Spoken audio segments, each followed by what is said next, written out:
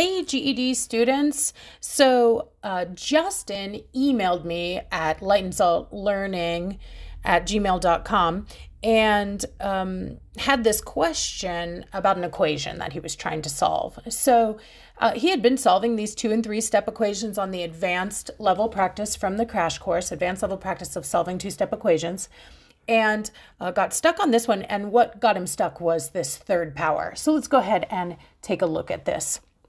So now, the directions just say solve, and there's not a lot to do here with this particular equation. All I need to do to solve this is work to get this letter alone. I need to isolate x, get him by himself. But there's something that you're going to notice about x. So just visually, I want you to see here. See how x is like in this grouping, and this entire grouping is being raised to the third power?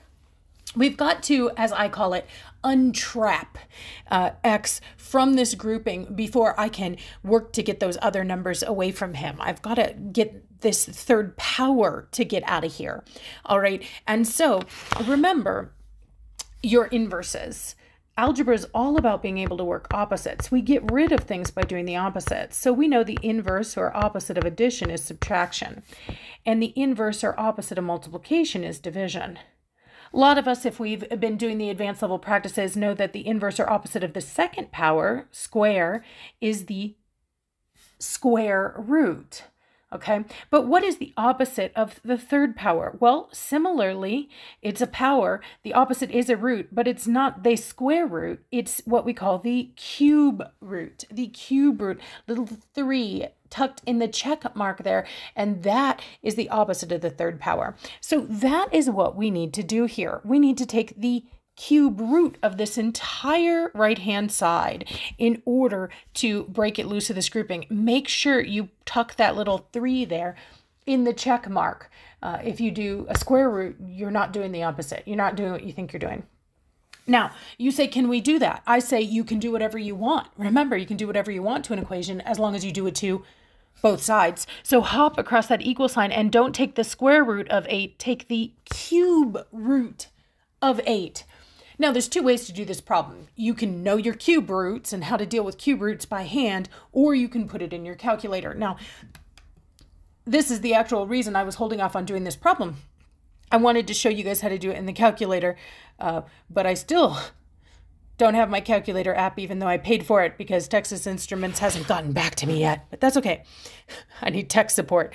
I'll show you how to do it by hand, and I'll tell you how to do it in the calculator. So by hand, when you're dealing with opposites, remember you can always think back to the original power. When I say what is the cube root of 8, I'm saying what number cubed, what number raised to the third power would give me 8? Well, what number is that? It's 2. If you raise 2 to the third power, 2 times 2 times 2 is 8. So cube root takes me back to that original number. So the cube root of 8 would just be 2. Now, if you say, Kate, I don't know that. How am I supposed to know that? I don't know my perfect cubes. Dear Lord, there's enough to memorize in math without you throwing that in my face. You can also do this in your calculator. Whenever you're solving equations on the GED, you'll be able to do it in your calculator, but it takes a little bit of knowledge. And I do have a whole video on just how to use the calculator for this if you want to go check it out. I think it's called Calculators for Cube Roots, Square and Cube Roots. But how you do it is you put the number 3 in already. You need the index, the number that's in the check mark, typed in first. And then you hit the green second button.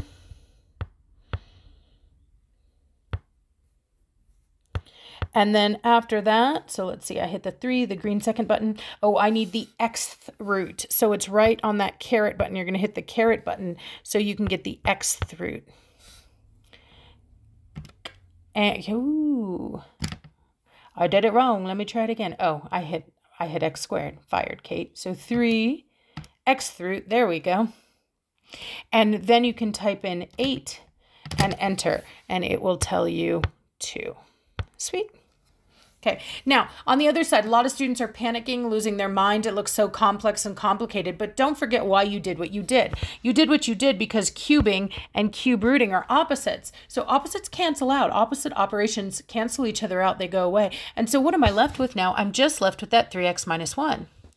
And a lot of students will say, but Kate, don't I need the grouping? Why? We're not doing anything to that group anymore. We released it from what was happening to it when we got rid of that third power. And so those parentheses are no longer necessary. And now it's a really easy two-step equation. We can see if we want to get x alone, we just have to get rid of this -1 and this 3. And as usual, when I'm dealing with the order of operations, I'm going to move backwards. So I'm going to get rid of anything adding or subtracting first when I'm solving. I'm going to work through the order of operations backwards. So I'm going to add the 1 to both sides. Let's see what happens. Subtracting 1 and adding 1 are opposites. They cancel. On the right-hand side, 3x will be by itself. And then 2 plus 1 is the math to do over there on the left, and I do get 3. Now I'm almost done, but that x is not quite alone. I got to get rid of this 3. It's shoved up against the x, so it must be multiplying. I'll do the opposite. I'll divide. Now I can do whatever I want as long as I do it to both sides. And let's see what my new equation will be now. 3 divided by 3 is 1. Equal sign stays nice and steady. Multiplying and dividing by 3 are opposites. They cancel. And x is alone, isolated by itself. Woohoo! I'm done. When you get your letter alone, you are done. So what is the solution here? Well, in order for this original equation to be true, x would have had to be 1.